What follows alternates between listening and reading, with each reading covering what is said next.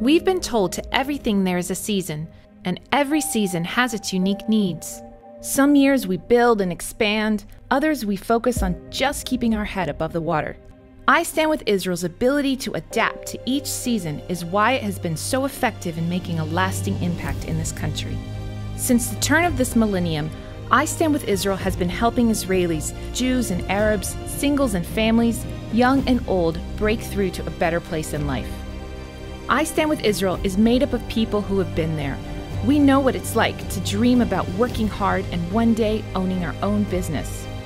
We know what it's like to wonder where the next meal is going to come from.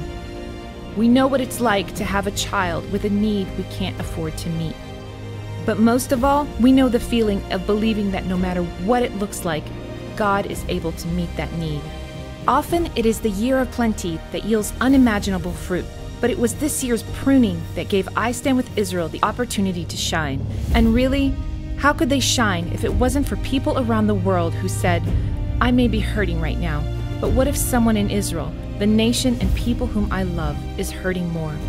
2020 isn't even over yet, and we've already been able to help 5 times as many families as we helped last year.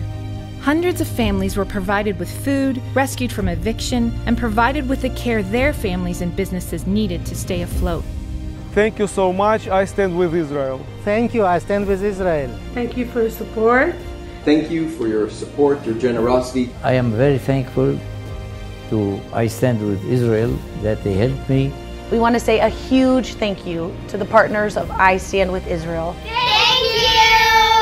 They thank us, but perhaps they should be thanking you.